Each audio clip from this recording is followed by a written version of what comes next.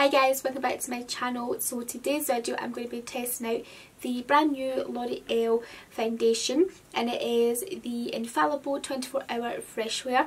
So that's what it looks like there, and I'm really excited about this because I really do like L'Oreal foundations. I think they're always really good, and they also have a really nice kind of colour match with my skin as well. I'm excited to try this out, and I look a little bit crazy just now because I have been doing like a little tutorial on this eye, but I've just switched video to film this.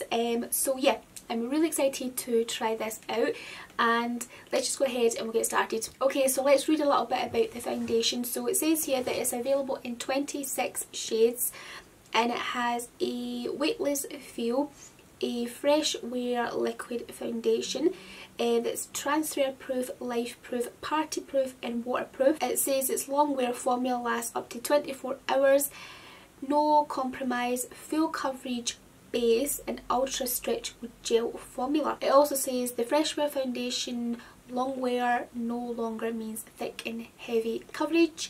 The innovative oxygen technology gives a lightweight feel, whilst the ultra stretchable formula ensures full coverage application, so a little goes a long way.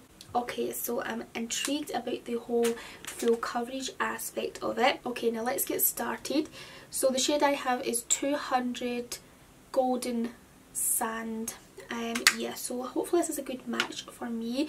I've been sand in a couple other L'Oreal foundations, like the Infallible 24-hour matte foundation. I was sanding that. That was a good match for me with and without a little bit of tan on. So hopefully this will be just as good. So I'm just going to apply. Ooh. So straight away it's quite a thin, oh, it's very thin, it's quite a runny formula. Very lightweight, yeah, very lightweight. So I'm intrigued to see how full coverage it will be, because it does say it's full coverage, but it feels like a kind of really watery formula. So what I'm going to do is just apply it to one side first. So I'm going to apply maybe that amount will do just now, and I'm going to buff it in with my Sigma Flat Kabuki F80 brush.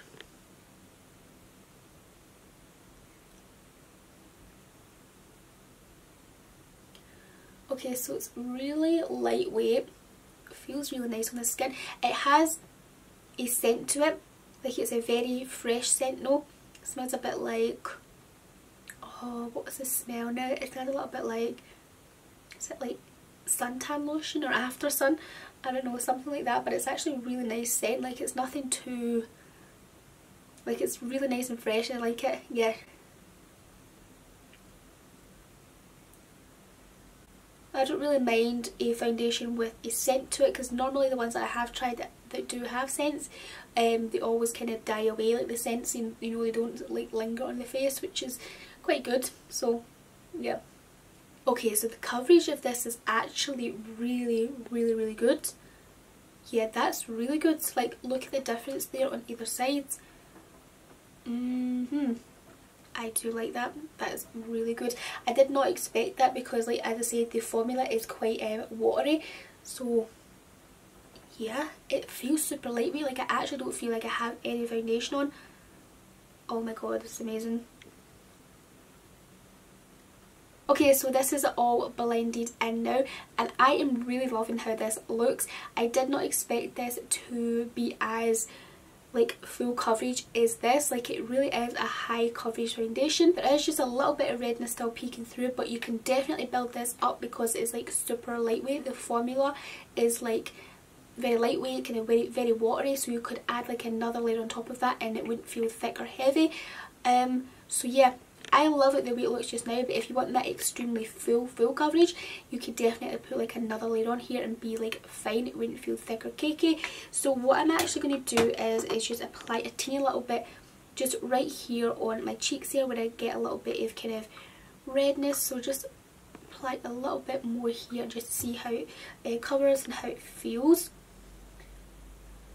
So yeah, super lightweight, very easy to kind of blend in even on top of the first layer.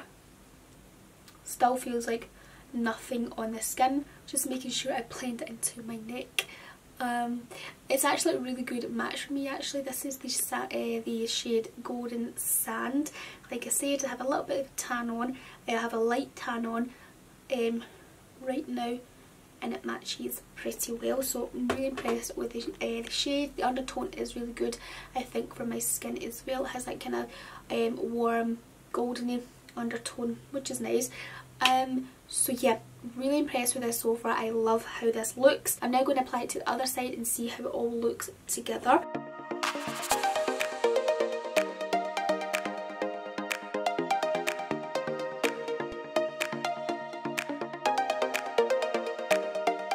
Okay, so we're all blended in now, and this is how it's looking, and I am really liking this. I'm so impressed with this. It looks so flawless on the skin there. Like, it's not going into any like fine lines. It looks good around the nose area as well. Like, it's not looking cakey or anything around there, which is really good. I think that's all to do with the really lightweight kind of gel formula. So what I'm going to do is apply my concealer and see how it looks after that. So for concealer, I'm using the Too Faced Born This Way Multi-Use Sculpting Concealer. This is my favourite right now.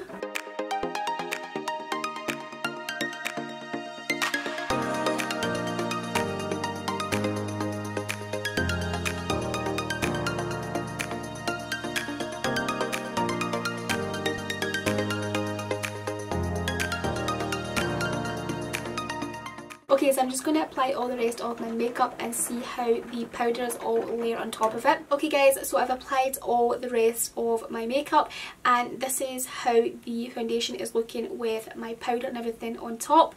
And right now it's looking really good. Like, it literally looks so flawless on the skin. And what I forgot to mention actually earlier was that it has a bit more of the kind of matte finish to it, but it's not like a flat matte. It doesn't look dry, it doesn't look cakey or anything like that. It has like a really gorgeous kind of healthy matte finish to it, like a satiny matte finish. Now, what I was thinking when I was applying all the rest of my makeup was, if you don't really like the new Makeup Revolution Conceal and Define foundation, then you might like this one, because this one's a bit different, you know, in terms of the formula. The formula of this one is a lot more kind of runny, like more watery, if you know what I mean, so it's not going to feel like that kind of thick or anything on, or dry on your face, and it feels like you have like nothing on your face at all. So yeah, this one I think is a bit different from that one. However, you still get like that full coverage finish from it, if you know what I mean. I think it's worth trying out because I do really love it. I think it's gorgeous.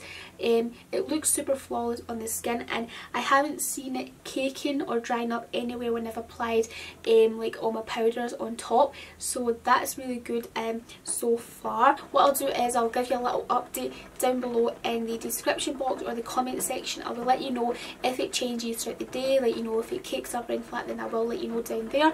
But right now it actually looks really gorgeous on the skin, and I really like the smell of this one. It smells really fresh, because the Makeup Revolution one smells a bit like paint, so yeah, this one is nice and fresh, but the smell does disappear once it goes on the face. But anyway, yeah, so that is it for this video guys. Let me know what you think about this foundation down below in the comment section, and how you think it looked on, or how it looks on my skin, should I say.